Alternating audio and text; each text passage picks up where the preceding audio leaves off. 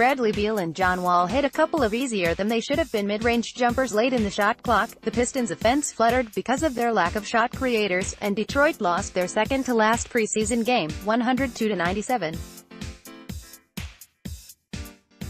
Andre Drummond led the way with 17 points, 20 rebounds, 2 assists, and 6 turnovers. Takeaways from this game: the Pistons lived at the line. Detroit shot 29 free throws to Washington's 19, with the new emphasis on off-ball defense resulting in a lot of early trips to the line for Blake Griffin, 9 free throw attempts, in particular. For a team that struggled to get to the line organically last season, who runs an offensive system with an emphasis on player movement, the new rule enforcement could prove beneficial in the regular season. Speaking of player movement, Glenn Robinson moves really well off the ball. I know I have extolled GRII's virtues in the past, but you don't have to take my word for it. Really think GR3 should be starting because of that off-ball movement that Atlas Chance pointed out.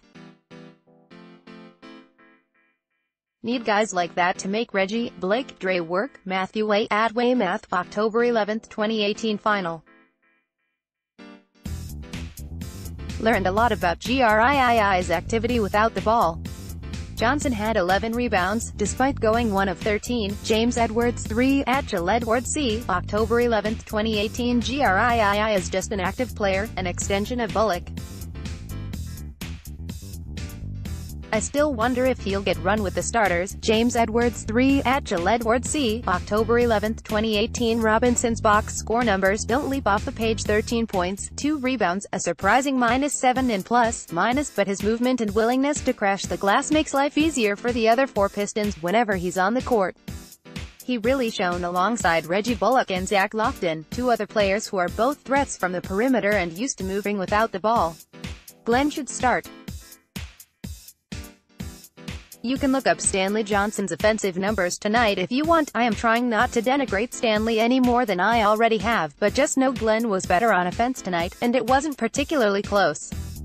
Injuries old and new. We had our first Reggie Jackson injury scare of the season tonight. Reggie went missing from the bench after his early stint in the third quarter. I feared another season lost before it even began, but fortunately, Reggie sounds fine. Reggie Jackson left with some muscle tightness, so no injury scare.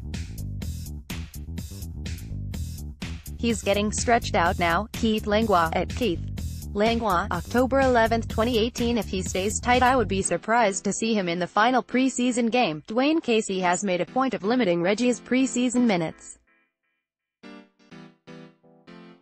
John Lure also made his preseason debut, playing 2 first-half minutes and moving around adequately. He missed a wide-open corner 3, though. His infamous streak lives on. Again, it looks and sounds as if he will be brought along slowly to preserve his long-term health. Flaw offense: the Pistons shot 35% from the floor and 26% from 3.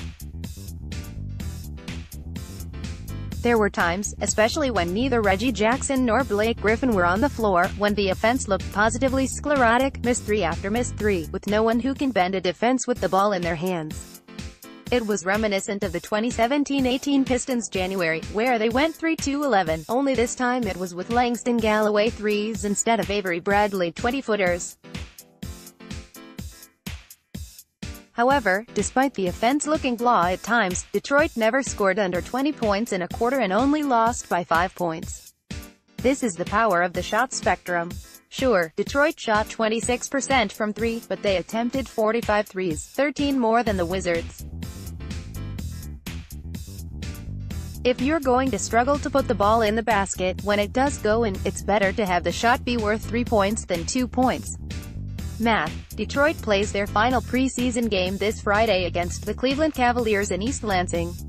Then, the real games start in Detroit a week from tonight.